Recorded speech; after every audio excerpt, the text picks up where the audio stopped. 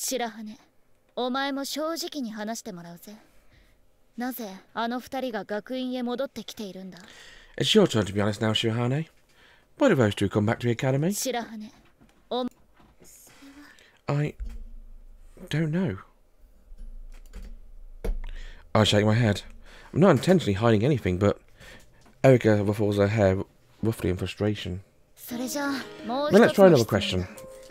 What did Yatsushiro-senpai mean when she told you not to get any closer to a goddess of truth?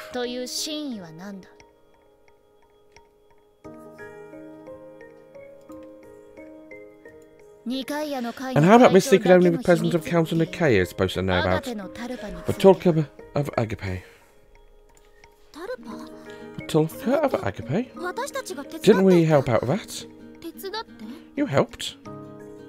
Remembering that she was supposed to keep as a secret from Mika, Takasaki shuts up and looks like she's just bitten a lemon.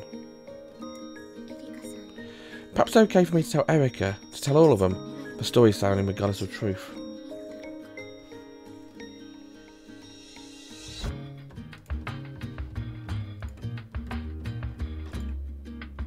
But revealing information about the goddess of truth I've come across in my quest to get Mayuri back would mean getting them all involved in it. I don't care what happens to me, but my friends. Oi. Are you mocking us or what? What? I know you're dreaming up some silly story about us not wanting to drag us into your personal issues, but it's a bit late with that. Like it or not, we've come this far together. Did you take us for a kind of idiots who would leave the cinema during the last 10 minutes of the movie? Because that's what this is. She jerks her chin towards Takasaki and Rika, who both smile at me. I feel the same way as Erika. It doesn't sit right with me being kept in the dark at this stage. Erika-san, Takasaki-san. I want to help you, Suoh-san. I always will. Rika clasps my hand, her words earnest. Fighting back the emotions welling up at me, I nod. Don't cry, we'll always be your friends no matter what. I realise that the tears running down my cheeks and I wipe them away, but more take their place. There's no stopping these emotions from flowing out of me. The black sludge that's caked up in me is washed away, leaving its place only grateful joy. Thank you, Rika-san. I decided there and then to tell my best friends all about what happened in the spring, and the events that began in summer.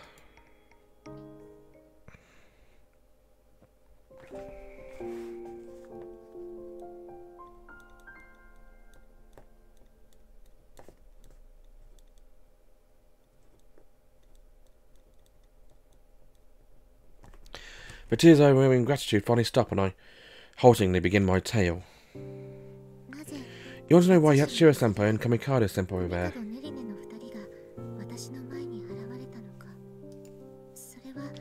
It's because I resolved to get Mayuri back.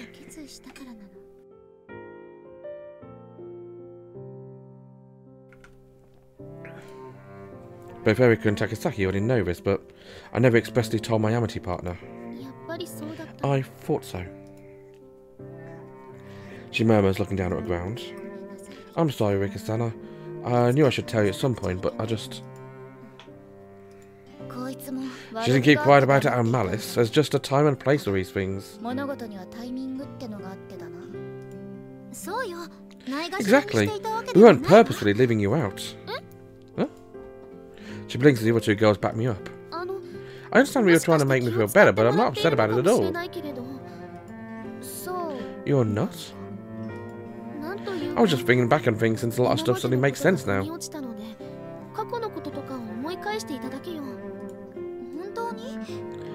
Really? Really? I always thought that Suoh-san must be readying herself to look for Mayuri.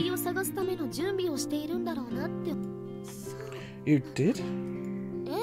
Oh yeah, I mean, you've always hated public speaking, yet you put yourself forward for a council elections. It was obvious to me it had something to do with Mayuri.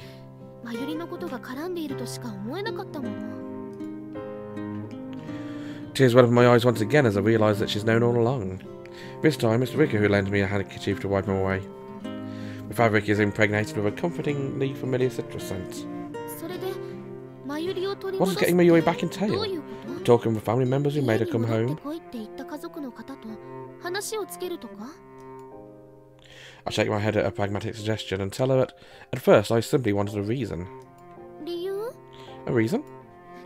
I couldn't believe she'd disappear without a word, so Mum been wanting to get her back. I wanted to know why she left.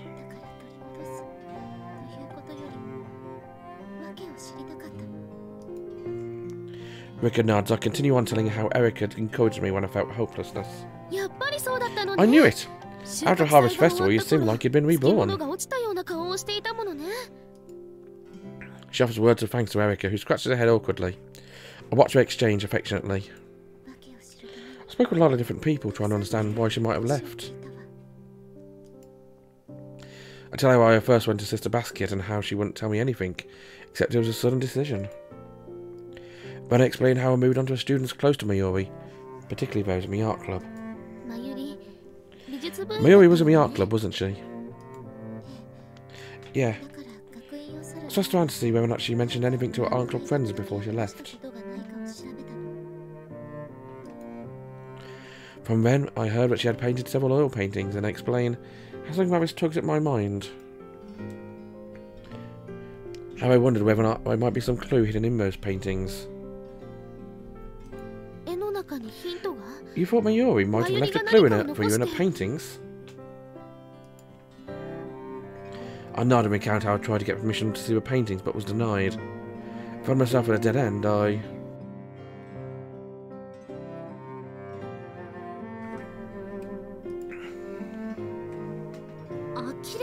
You've got to be kidding me!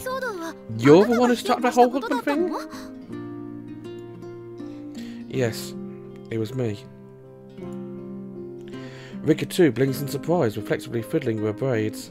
It's plain from Erica's gaze that it comes as no revelation to her though. I think the rest of us can see the funny side of it, even if the rest can't. Erica moves the conversation on with some banter and I flash a look of gratitude. And then I tell them about the 3 paintings I found upon sneaking into the art room. About words written in on one of them. On earth as it is in heaven. That phrase was a message left to me by Mayuri. I explained how I went to a certain someone to ask about the meaning of those words. And that person was Yatsushiro senpai. I tell him how he met him at chapel at night and the words Mayuri left for me were a plea for help. I tell him it was another Huckman. When I explain the incident in spring when Yatsushiro senpai was hit in the head was no accident, but there was a culprit behind it. Is that true? Yes. I think whoever struck Yatsushiro senpai was the same person who hurt Mayuri, the goddess of truth. The goddess of truth? She told me there was another god of its academy, or a goddess rather. And did you get the name of this goddess of truth from Yatsushiro senpai? I recount how Yatsushiro senpai told I was better off not knowing. But you're not the kind of person who would let that stop you. No, so I wouldn't let it go. I don't care what happens to me. I don't care if the goddess of truth hurts me too. I begged her to tell me the truth.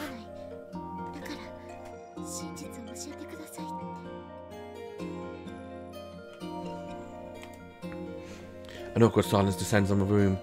Pausing my faltering retelling of events, then my face look around the group. Don't ever say you don't care what happens to you. Yes. I keep telling you this, Suoh-san, but we are here for you. We'll be a shield and we'll protect you from any sparks that might fly your way.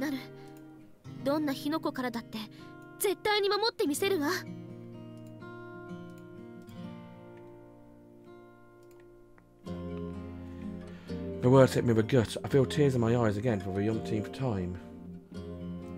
Okay, let's look at that zap.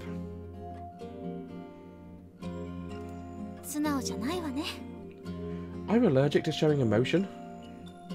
I'll just say ditto to all that, okay? Anyway, I assume Yatsushiro senpai offered some terms when you refused to back down.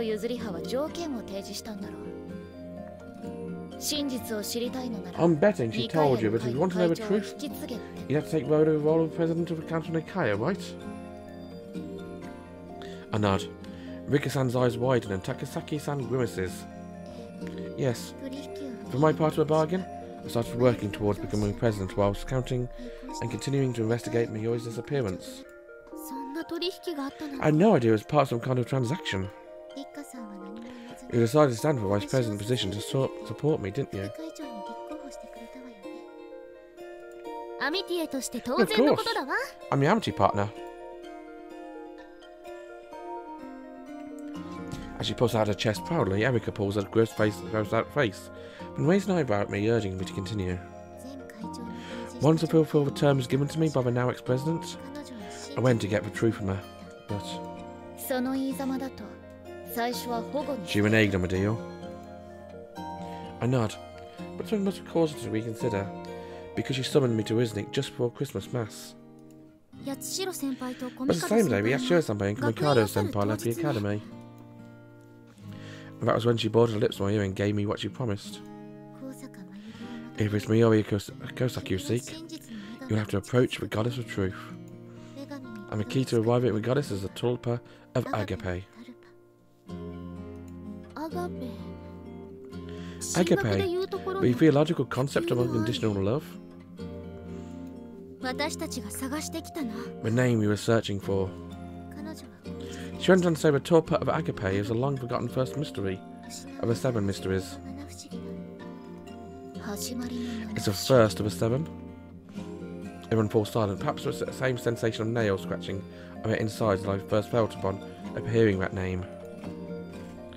A sensation of encountering something long missed, something so repulsive you never want to see it again.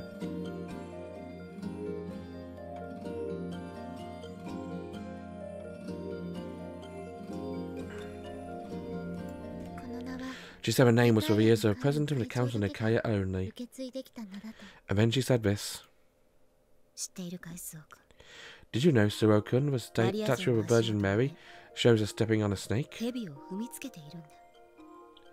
Snakes represent evil.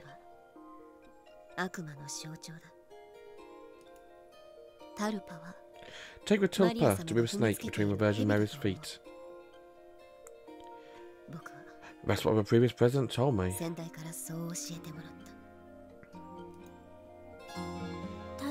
The tulpa is a snake? Sounds like the snake is a metaphor for those who harm others. And talking of doing harm to others, this goddess of truth character.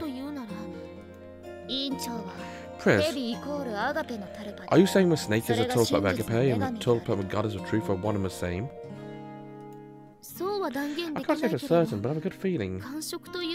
Does this whole tulpa of agape bring something to mind, Suoh-san?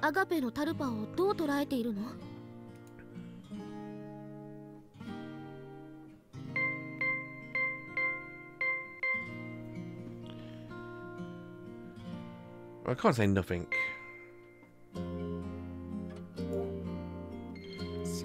Honestly, I haven't found any solid proof, so I can't say anything for certain. And of course, if it's a plant, it definitely points to Sister Basket, who I'm heavily suspecting right now, to be honest. Oh. There's one thing that randomly popped into my mind. My grandfather once told me about a plant that could ward off snakes and poisonous creatures. Oh, what plant is that? Wood sorrel.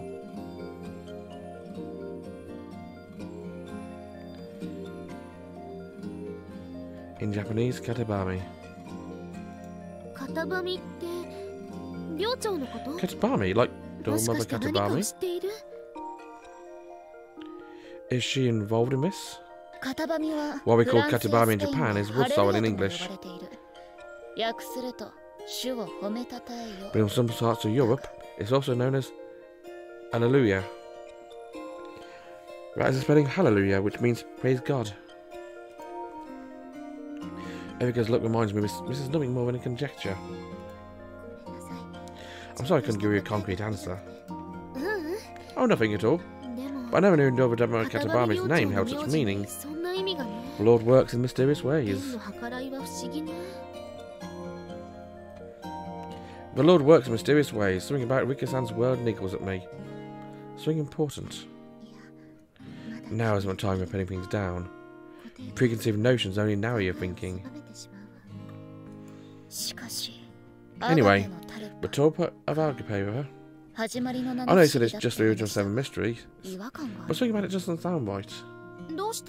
Why's that? I think we talked about this before, but tulpas are a phenomenon associated with the ascetic practices of Tibetan mystics.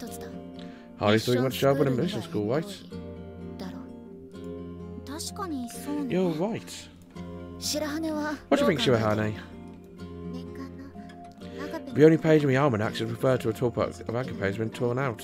In the back of my mind, I hear the words of the ex-president when Dea took over presidency. Bad name is written here. So I can't say for certain, but I agree with her that something feels off. After telling me the name to the key to reach the goddess of truth, she also told me when she was hurt in a greenhouse, it wasn't an accident.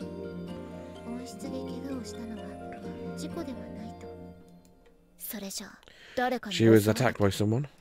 She didn't come out and say it, then it's hard for me to say this was staring at me so dubiously.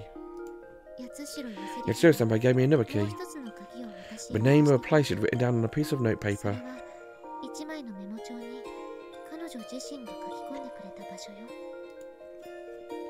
In response to her questioning looks, I go on to tell him about a place of a note out of a forest away from the academy, without reading its exact location.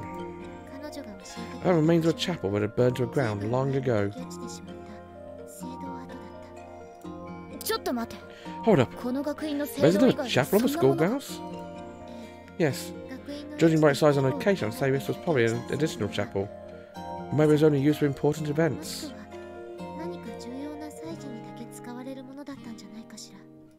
But I don't understand how a burned down chapel could possibly be the key to anything.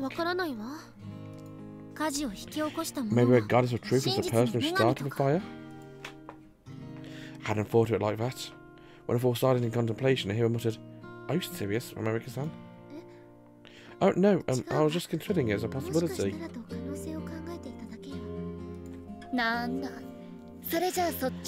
What, so that's a non-starter too, huh? He directs a feline smile at me for a second, and I wonder whether or not I should tell him about the grave I found outside the chapel, and a name carved into a tombstone. Erika really suspects Sister Basket. I don't know how I can tell her. Seems like you found something there over in the burnout chapel. Huh? You probably aren't aware of this, but when you're trying to hide something, you get creases between your brows. I wrote a forward between my eyebrows and my lips curl further up into a crescent moon. I'm no match for you, Erika-san. I think not. I'm an expert liar. So, what did you find? Despite my hesitancy, I knew in the moment I decided to tell them my quest. Mayuri would have to relate this too. When I investigated the ruins of the chapel, I became curious about the mark indicated on the note, since it was a little removed from the building itself. And I passed through the remains of an old chapel and made my way to a place marked on a map. There, hidden beneath an elder tree, I found a grave. And on that grave was a name. Shion Basket. After I turn to speak the name, a tense silence descends upon the room. The only noise comes from a wind scrambling in a window pane like an old rabid dog trying to get in.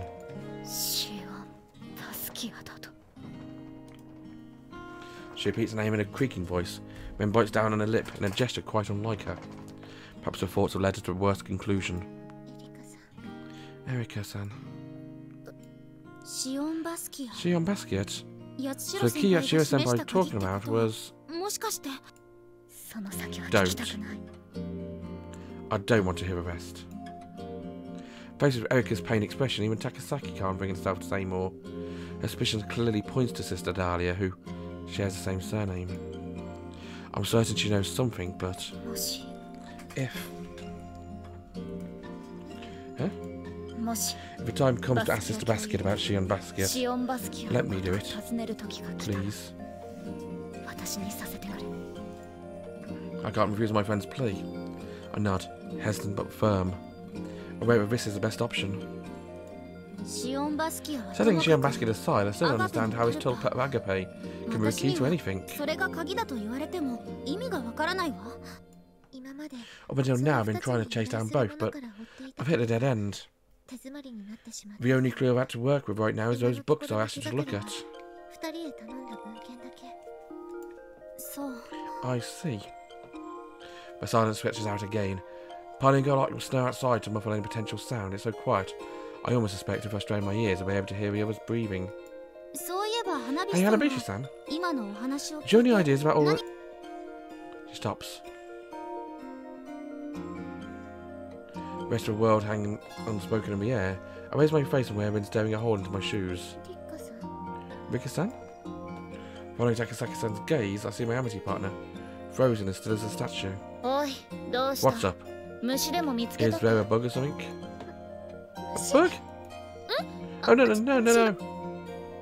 Well, that reassures me I'm still frozen and reaching out my hand towards her while she speaks. You? I know about Shion Basket.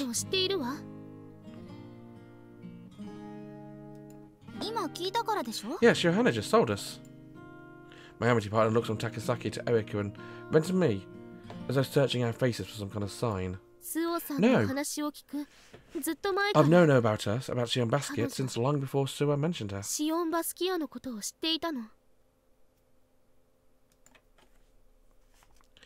She tells the stunned room. Oh. Truths are really coming out.